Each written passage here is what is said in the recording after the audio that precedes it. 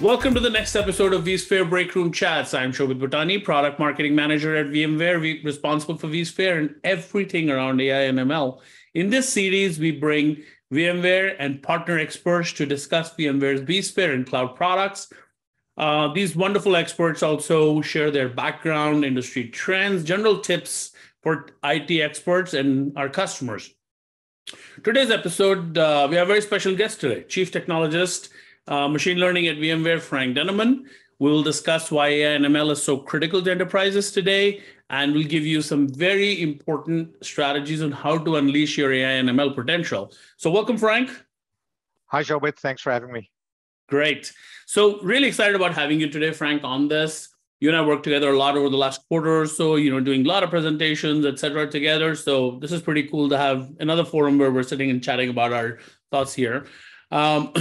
Before we get started into some of the other questions that I was thinking about, can you please share your background, what you're doing at VMware, and most important, what's your favorite beverage? Mine is coffee.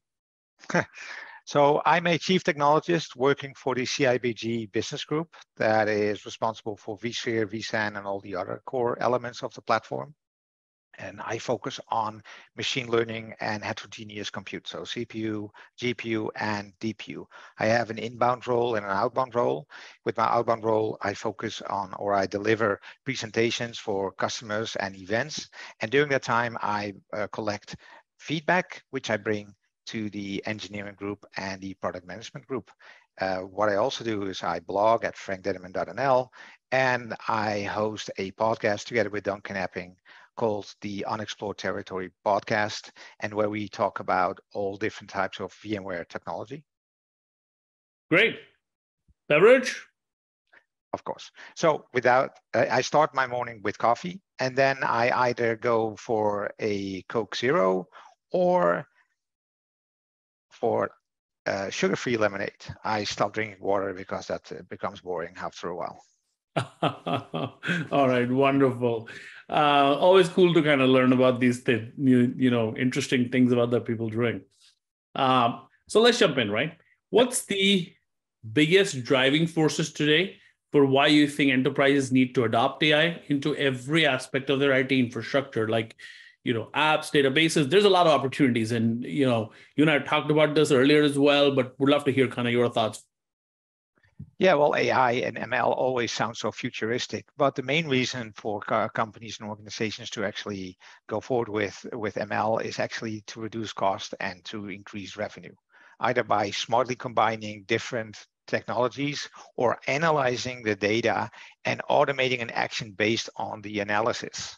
Now, ML is, of course, linked with vision and NLP, but the most successful implementations of ML within organizations is actually time series data. Now, a great example of that is Deutsche Bahn, who log output of their locomotives, reduced their maintenance cost up to 25%, by 25%.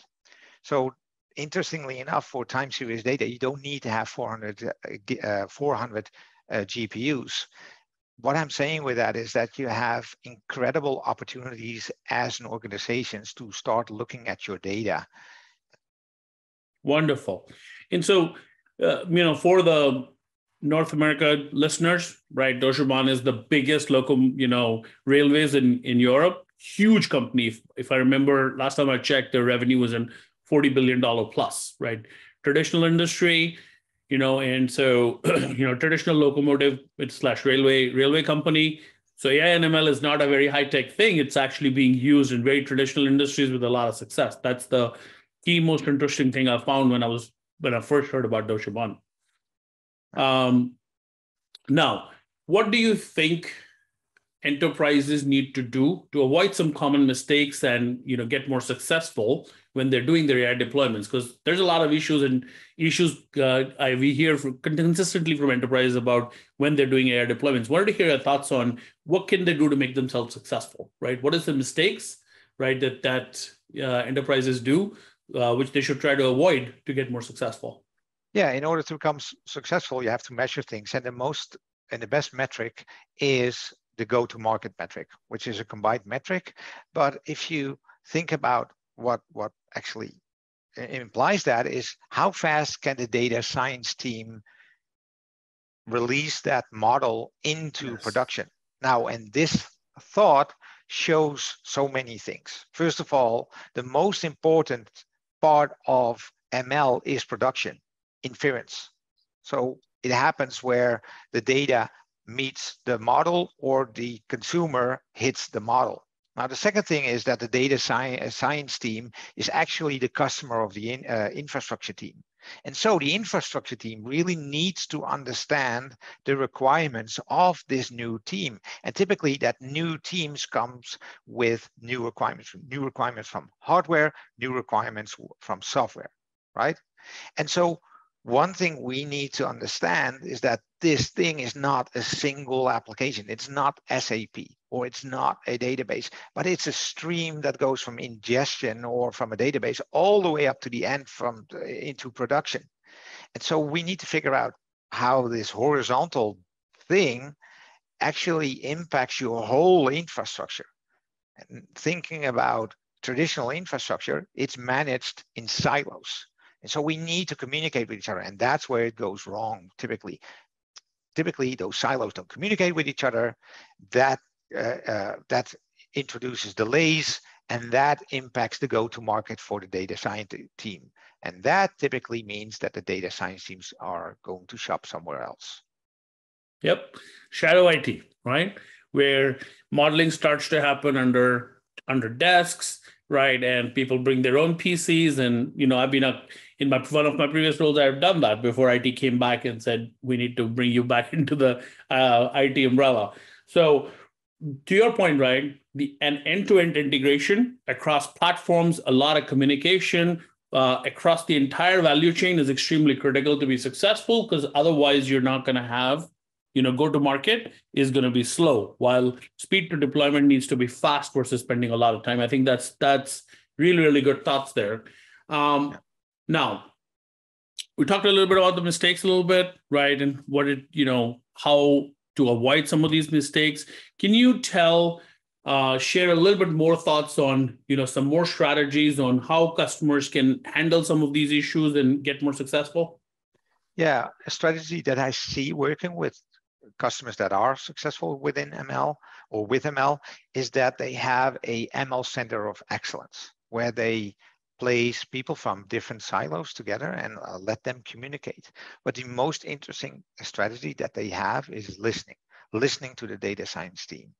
And so if you understand your technologist, that will help you build a platform that becomes successful. And that is the key. And one thing that I learned from an MLOps podcast was really interesting. And that was actually think about the tools that we use on a daily basis.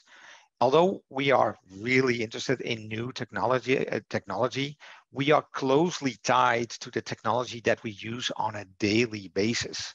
The tools that we use make us technicians. And so there is an emotional connection with the tools that we use. Now think about an old car mechanic that has been fixing cars for decades. They have a certain way of doing things. And if we bring it closer to our world, look at the Linux fanboys and the Microsoft fanboys. This is an ongoing discussion, even till today, where we are actually focusing on developers and we're focusing on applications. These people are still going at it, right? And so if we look at today's world where we want to build this platform, we need to be certain that, hey, we're building this internal platform. Now, if you build that, you cannot expect your colleagues to adopt your platform just because you tell them to, just because they're your colleagues.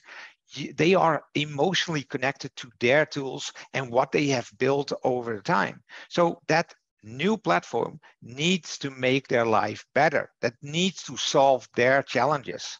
So you have to show it to them. And you have to bring them into the development process, right? You have to basically say, look, this is the way it works, but help me build a new platform together, right? Don't expect unchallenged adoption of your platform. Involve them in building a platform. Better yet, build it together. Wonderful. And now another one approach is building an in-house platform. Another approach is going and getting one, right?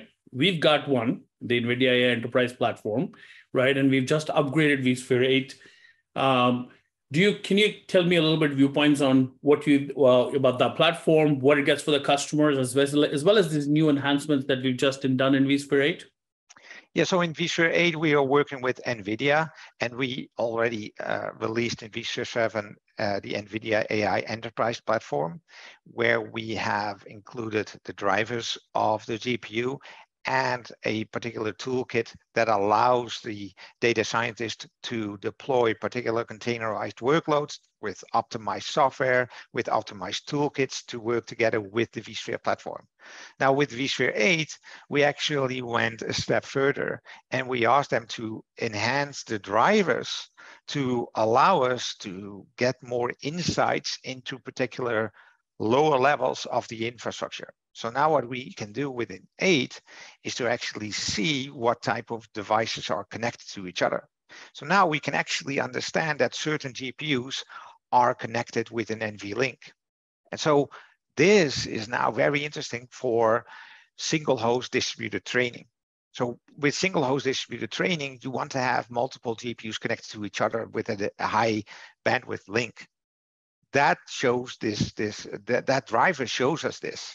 If you have multi-host distributed training where you are communicating across the network, you want to have that GPU connected to a network card as close as possible because you want to have that consistent connection between the GPU and that network card within the host, right? And that is what that driver also provides us. And so what we've done together with that update of that driver by NVIDIA, we created a UI that allows the MLOps teams or the platform teams to provide that connected hardware as a single unit to a virtual machine. And that virtual machine can either provide those hardware to the data science team or a Kubernetes platform to do containerized workloads.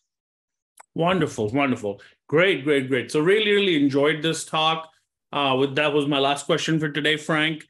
Really love the conversation, your perspectives on the challenges, strategies, and some really cool things, that today VMware vSphere is bringing, right, with NVIDIA partnership today. So thank you very much for your time today, Frank. Thanks for having me. Great.